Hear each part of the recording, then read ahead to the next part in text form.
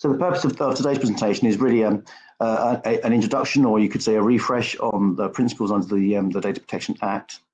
And as I'm sure everyone knows, because the new regulations are coming in on the 25th of May, GDPR, which stands for the General Data Protection Regulation, what I propose to do is to touch on a few of the changes in brief as we go through these slides. There is, however, a second presentation in a couple of weeks, which goes into more detail specifically on GDPR, which of course I'll be delighted if anyone wants to join, and details of which will be circulated after today's presentation. So as a refresh, what the DPA does, and GDPR is no different here, is protects personal data. Personal data has to be data which is either stored electronically, which of course in this day and age is probably not accounts for 90% of all data concerning an individual. Can it equally apply to paper systems? So manual records, the rules also capture those, provided the information that's in paper form is kept in some sort of a filing system. So an example is if a member of staff has a post-it note on the desk and it contains someone's email address or a phone number. That in itself is not personal data because it's a piece of paper on a desk. However, if a number of such papers were put together and stored somewhere, which means that someone could readily go and find them, then it would be considered to be personal data and will be captured under the Act. So the activities which the Act captures is any processing of data. And processing is so broadly defined that it essentially means anything. You can see in the second bullet point, it's any operation that's carried out on data. And so in simple terms, that means when you collect it, so just collecting data, storing it, even if you then do nothing with it, is processing. And at the other end of the chain, if you like, if you disclose personal data, which means you either send it or you disclose it perhaps just over the phone by orally, then that's also processing.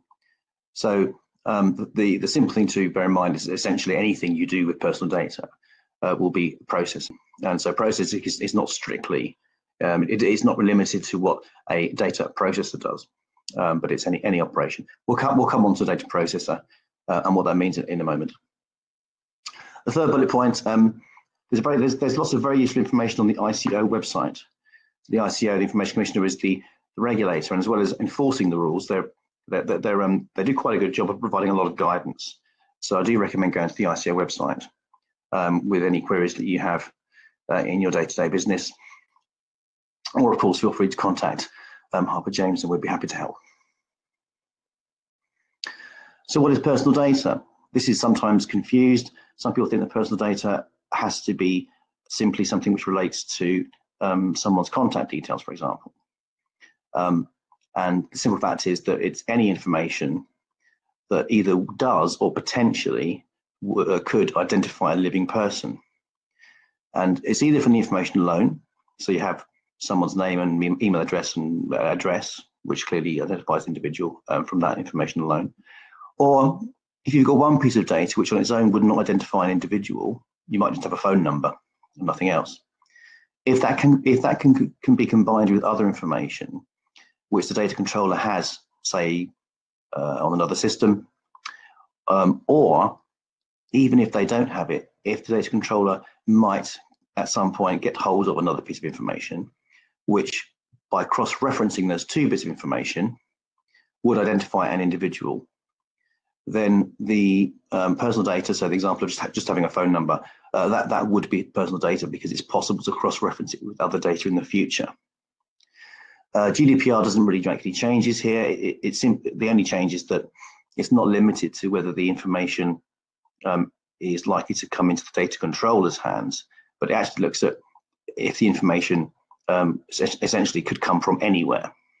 So if you've got an employee who put their mind to it, who was determined to try and work out whose phone number that was, the rule or the test really is whether if that person put their mind to it, would it be reasonably likely that they could find another piece of data from anywhere? and cross-refer the two. And if the answer is yes, then the phone number on its own is personal data. So a very cautious approach is what's advised, because frankly, as you can see, it's pretty much anything can be considered to be personal data. The bullet points, the last 3 bullet points, some people again make the wrong conclusion that it has to be something which is identifies where somebody lives. The fact is, if you know who the data relates to, even if you don't know their address, then an opinion expressed about someone. So, for example, notes from a meeting where somebody gives an opinion about an individual, that's personal data. Any indications of the intentions of the controller. So, for example, an HR meeting where perhaps HR have indicated that they might take some sort of action against an employee, that's personal data. And in broad terms, essentially anything which describes someone's biography. So, for example, online tracking data which tells you where an individual's been, it tells you which web page they've visited. That's all personal data. There's really anything at all which tells you something about what someone's been doing, and not simply where they live or where they work. The last bullet point is very important, because personal data, because it has to identify someone, of course, it doesn't apply to anonymized data. So the DPA and also GDPR are very clear to say that if it's at all possible for you to conduct your business with data that can be anonymized, then you should do so. There's no reason to keep data in a personally identifiable form if you can achieve the same purpose through anonymizing the data. GDPR brings in another concept called pseudonymization, which is a bit like anonymization light. Pseudonymization means that if you have a set of data about someone, so it has perhaps someone's name, their address, phone number, where which websites they visited, and so forth. If you were to break that one document into several documents, and you were to put one piece of information on one document and another piece on another document, so say you end up with 4 different documents, or data sets we call them. If those documents are then kept somewhere wholly separately from each other, so that the information security, for example, it means that it's not possible for you to easily take document A and match it with document B, then of course those documents individually don't identify someone, so they become pseudonymized. What you find then is that for the controller of data, if at some point they want to then re-identify that person, they want to put together those data sets, then the way that would ordinarily happen is that you would have a scrambled number, a code, as it were, on each document. And that particular scrambled code, from the dataset A, if it matches the scrambled code on dataset B, those 2 documents belong together. And so you then put them back together, and you've got re-identified information on an individual. So something you may come across is, again, that's another technique that can be used. And if you do keep data in those forms, anonymized or pseudonymized, then whilst they're in those forms, then they're not covered by the rules, because they're not strictly personal data.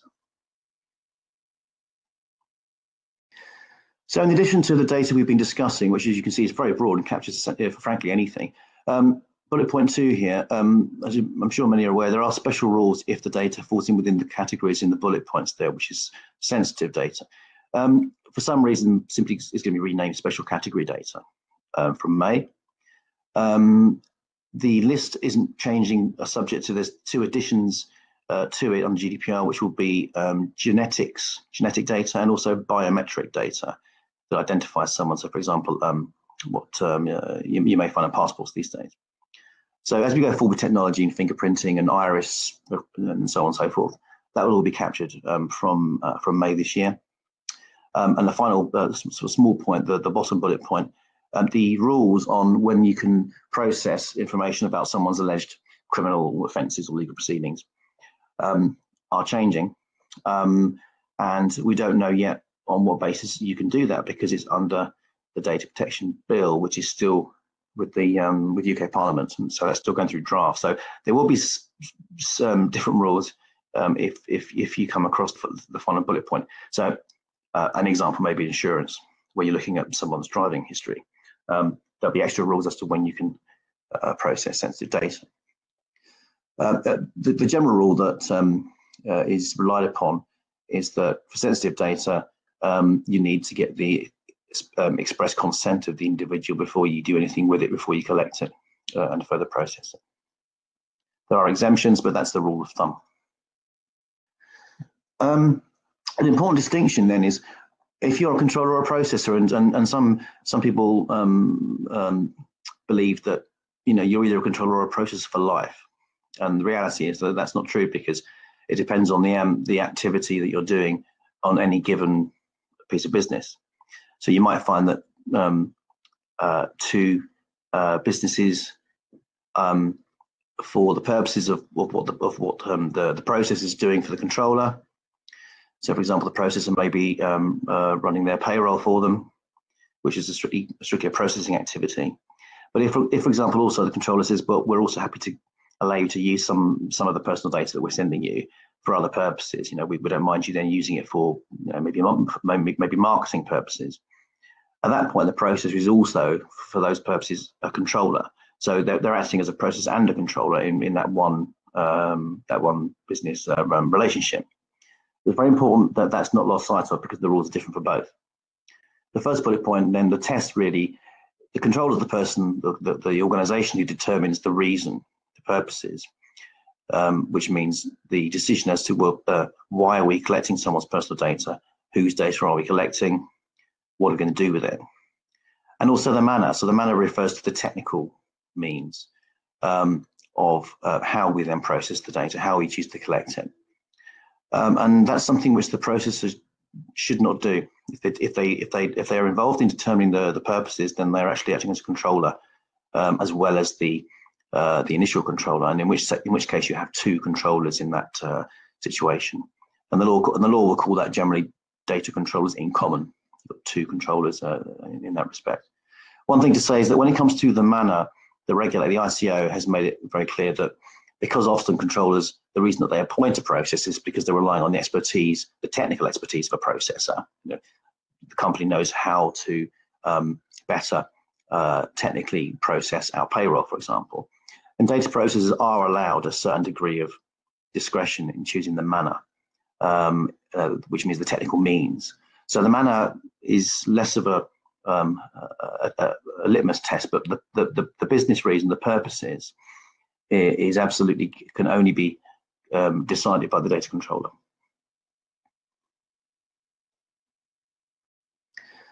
The 8 principles under the Data Protection Act are not changing, subject to some minor wording changes. We'll go through some of these in detail in a moment. So the first principle, that data must be processed fairly and lawfully, consists of 2 tests, which we'll look at in a moment. The second point, the data can only be collected for limited purposes. Again, I'm going to look at that in detail in a moment. I'd like to touch on point 3. Point 3 is sometimes called the data minimization principle. So this means that even if you are collecting data fairly and lawfully and everything looks fine, you need to ensure that you're not collecting more personal data than is strictly necessary. So if you like, the bare minimum for what you're trying to achieve. And if you go above and beyond the types of personal data you're collecting from someone, so it becomes excessive, not relevant, strictly relevant to what you're trying to achieve, then that would be unlawful. Even if it's desirable and you'd rather have it, if it's not strictly necessary for the purpose and for the lawful basis, then you can't do so. And if you want to collect more than strictly necessary, then essentially you need to ask for consent from the individual, from the data subject, to do so. Principle 4, there's an ongoing duty as far as you can to make sure the data is kept up to date and is accurate. This generally refers to a data subject right, which we'll come on to, where someone can request the data is rectified if it's not in fact accurate, and we'll look at that in a moment. Principle 5, this is tied into data retention policies. So each business should have a policy, and from May it needs to be in writing, which sets out how long you're going to keep someone's data for. Where you can't specify an actual time limit, because often it's very difficult to put a time limit on how long you want someone's data, or rather I should say you need the data for. GDPR, the new rules are saying that you need to, at the very least, explain the criteria to the individual. So what are the criteria, the reason why we would say from should the following happen, for example, should you close your account with us, then we won't keep your data for any longer. So you need to think about the criteria for each use of the types of personal data that you're processing. Point 6 we'll look at in a moment, which will set out what are the rights of the data subject. And point 7, again, a bit more detail coming up on this.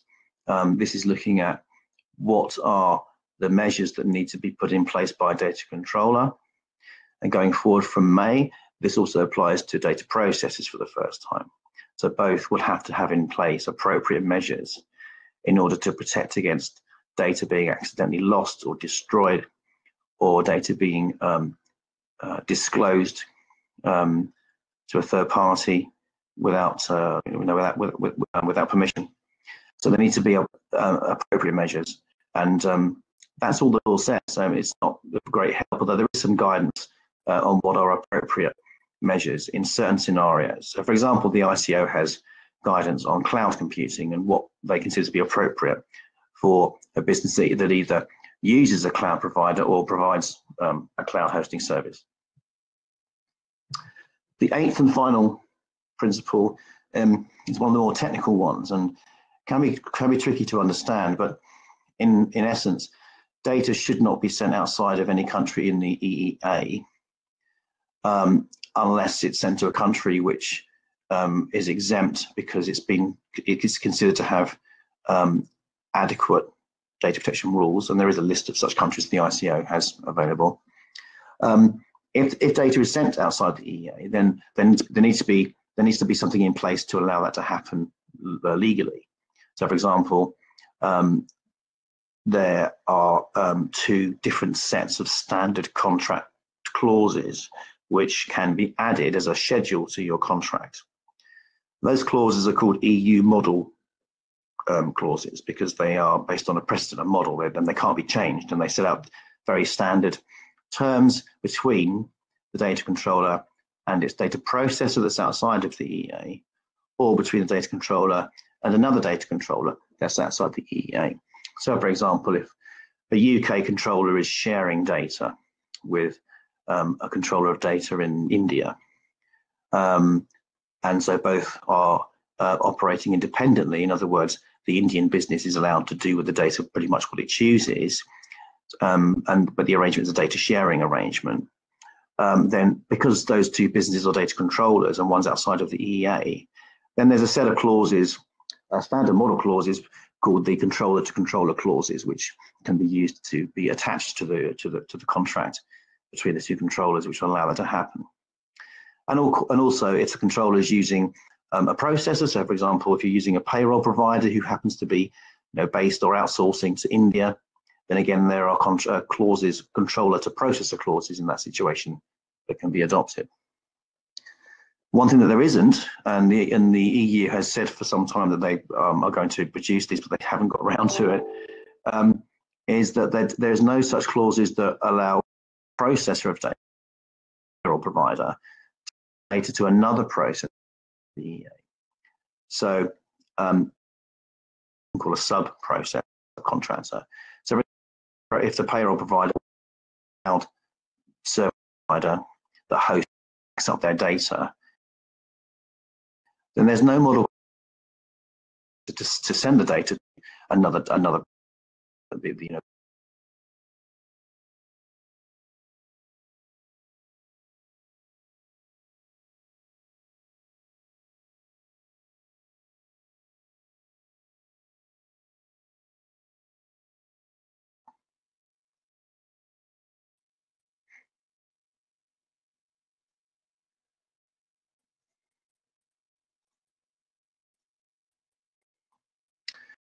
just waiting for my next slide to load. We're going to look at the first 2 tests on the first principle. And the first one I wanted to look at was if data is processed fairly. So data has to be processed fairly, and what does that mean? So this is something which comes into the territory of privacy policies, which I'm sure everyone's seen, and of course they're all over the place, and generally they're on people's web pages, and there's a link to a privacy policy. So the reason why privacy policies or privacy notices, and they're sometimes called fair processing notices, exist is because data controllers have to be transparent and give certain information to the data subject, to the individual. And the law says that you should only do with people's data what they reasonably expect. Now, if you were going to do something which they would not reasonably expect, then it needs to be set out in the privacy notice. And you may well find you have to ask for consent. Even if you are doing something which is perfectly within the reasonable expectation of the person who's giving you their data, it's expected that you would always, in any event, provide a privacy notice, a privacy policy. And the third bullet point sets out what that has to consist of, which is only 3 things at the moment, which is the processing purposes. So you have to tell people why you're collecting their data and what you're going to do with it. You have to give the identity of the data controller, and any other information that's needed to ensure fairness, which is very, very broad, quite a woolly requirement. The bottom bullet point there, the code of practice available on the website from the ICO, does, however, give useful practical examples of what other information should be provided in a privacy notice. The GDPR is making huge changes here, introducing very substantially longer list of things that have to be provided and detail that have to be provided to the data subject. And so one of the tasks that all businesses now are facing is having to rewrite their privacy policies to provide that extra information. The penultimate bullet point says must be provided before or at the time. So a privacy policy has to be provided or available before the data is collected. Sometimes you'll see a link saying, before you send the data, please click here if you're interested in our privacy policy. And that's making the policy available. Sometimes that's not enough, and you have to go further and actually flag it up to people. So you might find on an online platform where you're collecting information from someone that a box pops up in which you actually bring into the attention the policy. And the situations when you need to do so, there is guidance as to when you need to be sort of proactive in bringing it up, which again is another sort of subject we could discuss at length today, but just to be aware of the basic principles in terms of fair processing information by way of a privacy notice or a privacy policy. The second test is that the data has to be processed lawfully, which means you have to identify legal ground under the Act. Again, these are not changing. GDPR keeps the same legal grounds. Unless you're a public body, then the first 3 will cover 90% of your business. And it's the first 3 bullets there that will be relevant. So the first bullet point is the easiest to use because it's usually the most obvious one, which is, well, we need your data, otherwise we can't provide you with these services. Or we can't provide you with our goods. So if it's necessary, then you don't need consent. That's your basis of processing. This test also usefully covers off situations where a consumer, for example, requests information on someone's product. You, of course, can then send them the information, and in doing so, you can collect their personal data because you're going to need their contact details for all that. And that would also be necessary, even though they haven't strictly yet signed up to the contract. So it also includes a request for, as it were, pre-contract, a request for goods and services. The second and third bullet points, if it's not necessary in order to provide your goods and services, then you're normally going to come down to, well, are we going to rely on getting their consent, or can we say it's in our legitimate interests? And there's always a choice between those two, generally speaking.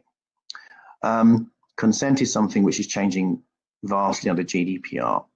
And one of the changes is that where at the moment businesses very often just rely on consent They ask for consent. It's the easy thing to do, if you like. You don't have to consider the legitimate interests, because legitimate interest involves a bit of a balancing act between are our commercial interests greater than the impact it would have on the person. So consent's easy, but because of that, for that reason, it's being used too much, is what the regulators have concluded.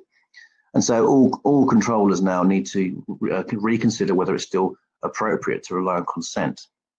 And for example, if you ask for consent, but if the person didn't give that to you, if your conclusion was, well, we're still going to do it because actually we can probably do it because it's in our legitimate interest, or we need their data anyway for the service, then that would mean that asking for consent would no longer be legal, because it's not true. You're not giving someone a true choice if you're going to do it anyway under another ground. So that's a really big change, is just looking at the grounds on which you are processing data. And one thing to note here is that this is not, one of these legal grounds will not necessarily cover all of the processing. So the purpose for which you are collecting and using data has to be linked to a ground. So for example, we're collecting payment data because we need it to fulfill our service. That's the first bullet point.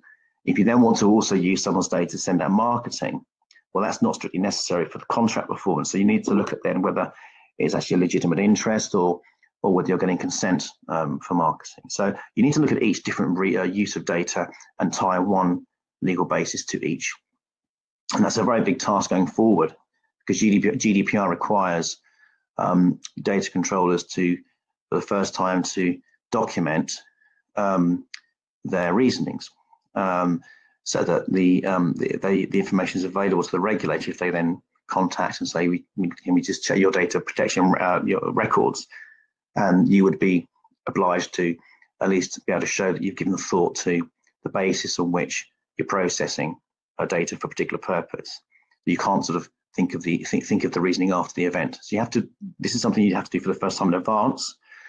And the other reason for that is because the new privacy policy fairness requirements mean that the privacy policy also has to tell the data subject now, before you collect their data, what your legal basis is and why.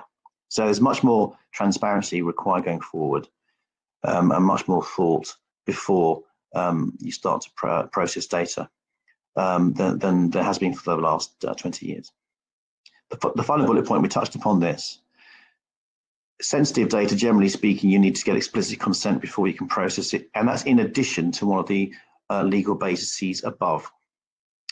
Now, if you're relying on consent, then of course you can rely on consent, as you can see in the first, in the top bullet points. The legal basis is consent, and so we need to get consent for sensitive data anyway, so we'll use consent.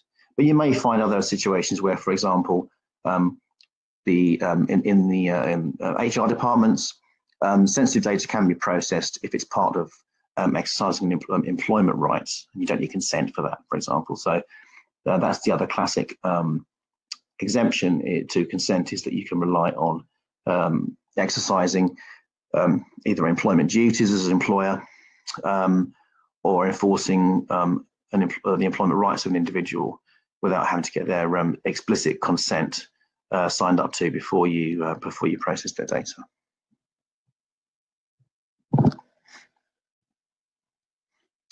The second principle, so we touched on this. You need to be clear up front now what you're collecting and why you're doing it, and that needs to now be in the privacy notice. If you then want to change the purpose for which you originally collected the data, you want to do something else with it. The question will then be, do you need to notify the individual? You may not need to get their consent, but you certainly need to notify them. So that involves refreshing, updating your privacy policy. The third bullet point is that there's also a duty on the data controllers to notify the ICO, the regulator, with their details. And the ICO has a public register you can search, which sets out the purposes for which any business collects and processes data. And of course, if what you tell people in your privacy notice is not the same as what the ICO have, then you need to review that, because clearly that could be problematic. It's just a question of updating if you want to move beyond the purpose for which the data was collected. The most common example of this generally is when you're going to share data with another organization, and that was not originally envisaged. And you may in fact have said in your notice to people, well, we won't share your data, in which case clearly you need to update them. And in fact, if you've said you won't specifically share their data and now you're going to, then you'd also need to get their consent before doing so.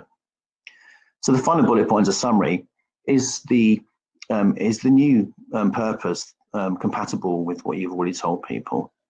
And the litmus test there is, if, for example, the privacy policy wording is not very clear and you're not sure if it's the same purpose, ask yourself, well, is it within the reasonable expectation of that individual? Would they reasonably object? Would they find this, a strange use of data? And if the answer is no, they wouldn't, then it's likely to be compatible, and it's unlikely you need to then inform the individual of the new use of data.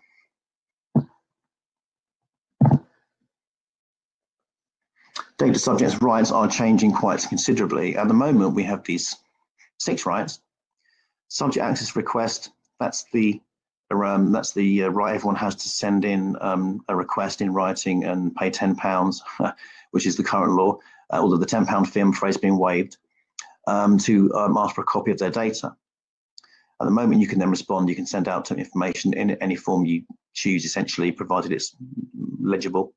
Going forward, if the request is made electronically, which of course it often will be, say by email, you'll need to provide that data also electronically. So you have to ensure that you can export the data readily in an electronic format to provide personal data to an individual. There's also a similar right coming in under GDPR, which complements this. So an additional right, which is called data portability. And in some situations, that allows the subject, the individual, to request that you send a copy of their data electronically to another service provider. For example, they might want to change their bank and they want their account records sent to their new bank. If they make that request, then the data controller has to comply. So you have to be able to send an electronic copy to the new service provider. And the format of that has to be in a commonly understood format, a CSV file or what have you. So this is really a question of making sure that you can get hold of someone's data quickly, that you are processing, so you know where it is in your organization, and export it readily in an electronic format. So that's going forward from May the 25th. The second right, this has only been a right which has involved having to get a court order to put right data that's inaccurate. Going forward, the court order is not going to be required, and people can contact you to request that you put right data which they believe is inaccurate. That is complemented by what's called a right to suppress data under GDPR. So that means you have to stop processing if someone contacts you and objects on certain grounds. And on those grounds, if they say that their data is inaccurate, you have to stop processing it, which means you have to do nothing more than simply hold on to it whilst the data is being reviewed to see if it's accurate or not. So there needs to be an ability to cease any processing beyond just holding the data if someone makes that request. The third right has never really been used very much. Very difficult to prove, and that's going in that form. So we won't spend any time on point 3. Point 4 is very important. There's no changes really here. You can send out marketing to individuals, and of course, if they contact to say please stop, then you have to stop, and that right remains. So that's the opt-out right under the Data Protection Act. Although it's important to note there are separate, very important rules outside of the DPA and outside of GDPR, and these are under the e-privacy regulations, which means that in some cases you need to get specific consent before you send out direct marketing. So it's not enough to allow someone to opt out in the future, but you actually have to get their opt-in permission before you do so. And that essentially relates to sending out marketing by email and text or automated phone calls. And if that's sent to individuals rather than to businesses, then the rules are not changing. You'll need to get specific consent before you do so. The only one change to the rules is that because consent is changing so much under GDPR, going forward, you will have to have evidence that someone has proactively opted in. In other words, they've taken a step to say yes, and the most obvious way is to have a blank tick box and not a pre-ticked box that someone ticks yes to receive electronic marketing. The fifth point, automated decision making, is being expanded upon. This is any decision that's made without human involvement. So machine learning, AI that processes data, and then something happens as a result. For example, automated generated marketing lists. The other example is profiling. So machines that can track user behavior on websites.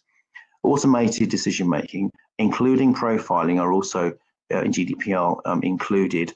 And they're not prohibited, but there are certain grounds on which you can only do this. And we'll look at that in more detail the next webinar, which looks at GDPR in a couple of weeks. The right to compensation is not changing. That's the right to ask a court to order that data controller pays compensation for a breach. The key change, though, is that that's now going to also include a right to compensation against the data processor from May the 25th. An example of some measures which we commonly come across, which are acceptable examples. I'll leave you to digest the next two slides on your own.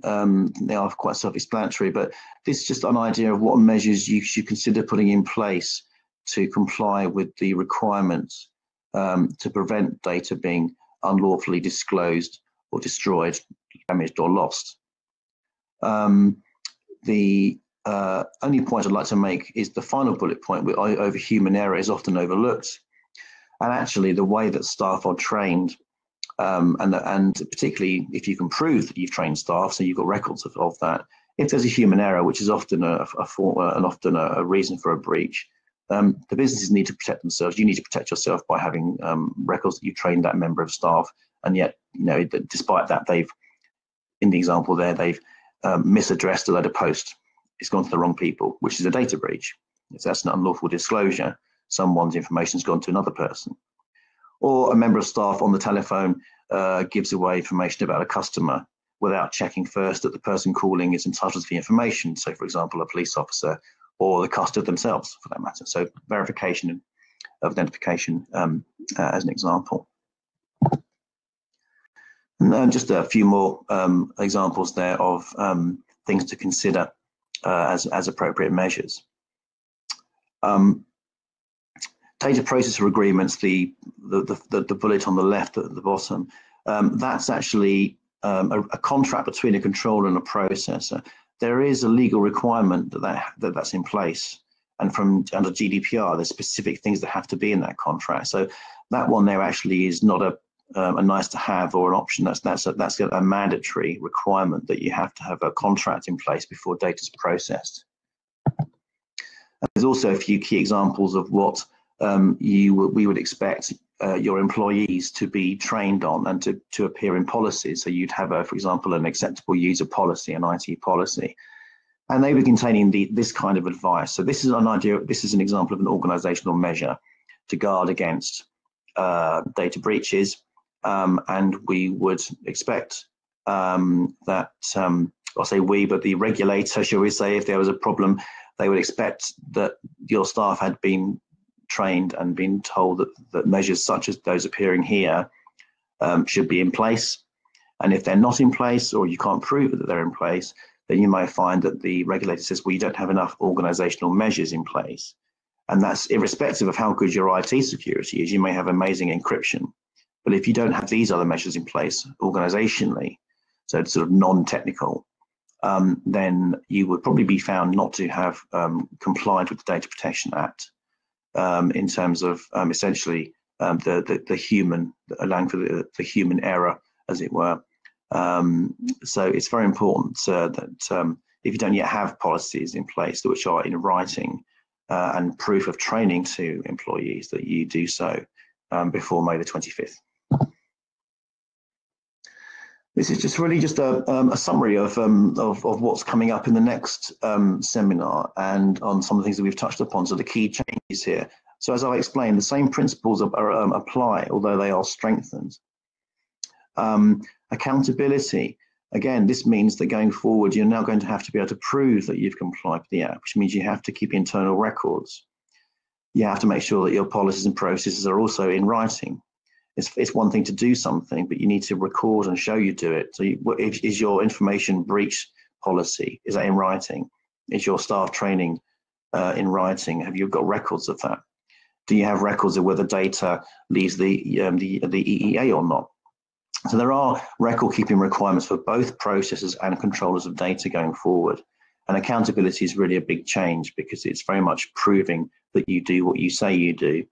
And so there's a lot of tasks on both controllers and processors now ahead of May in terms of internal governance and internal record keeping. The ICO does have some useful templates on their website, for example, for in Excel form, for how they may expect to see you recording what your processing activities are, whether you're a controller or a processor. We can also provide assistance and, of course, and point you in the direction of the precedents that the ICO produce as a starting point, if you wish. But all businesses will need to have a certain level of records going forward, whether they're controllers or processors. The third point, so I've touched upon some of the expansion of existing rights going forward, and there's more detail coming up in the next webinar. Breach reporting. Changes here is that as well as the data controller having to consider whether they need to tell the ICO if there's been a breach, the data processor will now have to proactively tell the data controller if they're aware of anything at their end. And so the data processors need to be equally mindful of having a system to monitor potential breaches so they can then report to the controller of data. And lastly, the data controllers now also have to consider for the first time also directly reporting to the individuals affected. So that's another new thing that's coming in, is whether we need to tell people that we're aware that something with their data has gone awry. And there is some guidance again on this subject from the EU available from the ICO website, giving some more practical guidance on when that applies. Data protection officers, which is a role that a named individual will play essentially to keep an eye on the business's compliance. So one of your own employees, often it's an IT or a CTO member of staff who's tasked partly with making sure that staff are trained and that we're compliant and keeping an eye on any breaches. The occasion where you have to have a DPO going forward is limited, but essentially if you're carrying out extensive and large scale processing of data, then it's mandatory to have a DPO appointed. And we can advise you on that, of course, separately. And one thing to note that's useful is you can outsource this. So you could have someone outsourced. For example, it could be at a law firm, for example, you can outsource the DPO role. Impact assessments, again, where a DPO is required, again, for the activities which are large scale, for example, large scale online profiling, an impact assessment, which is essentially a risk assessment, will also be in some cases required before you commence with that activity. And the last point, the penalties are going up. So the worst case scenario when things go wrong is that the £500,000 fine, which is the maximum now for breaches of data protection law, are going up to 20 million euros or 4% of global turnover.